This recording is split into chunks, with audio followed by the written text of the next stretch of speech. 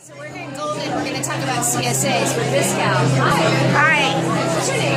My name's Eileen Regan, and I'm the founder, CEO of GoFarm, which is short for Golden Farming Cooperative. Listen, so we just walked in here, and she just snagged us right away. And then I saw this signage, I'm like, I'm in. So tell me about how you're supporting local farms and baby farmers.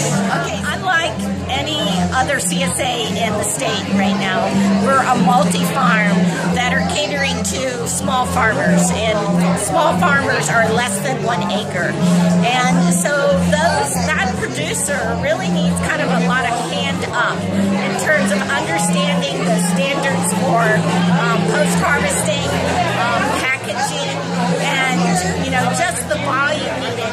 We're a nonprofit, and so people have an opportunity to provide donated shares, and those are going to low-income, low-access neighborhoods in and surrounding Golden. I'm just learning all about this, so this is not acting. This is awesome. I love that. Yeah. So you're not only helping the farmers, but you're taking the product and then getting other people to know about it and then share it too. Because I know for myself, I'm single, but I would want to participate in that, but I would want to share it with someone.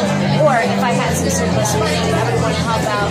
Right. So you have an opportunity to go for a full share, which has about 7 to 8 items, or a half share.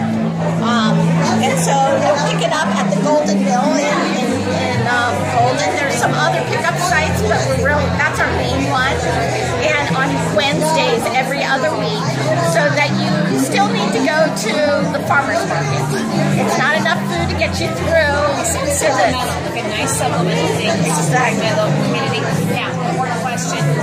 Obviously no GMOs, and obviously organic. And organic. The only issue is that some of our smaller farmers are not certified organic. Right. They operate organic, but it's too expensive to get that organic certification, right? Right. But we do have an MOU signed with each of our producers to basically, guarantee that they're practicing organic methods for everything that they're doing. You got any chickens on this whole thing? We have 8 shares. Yes. Now, 8 shares are coming from Eastern Plain farmers.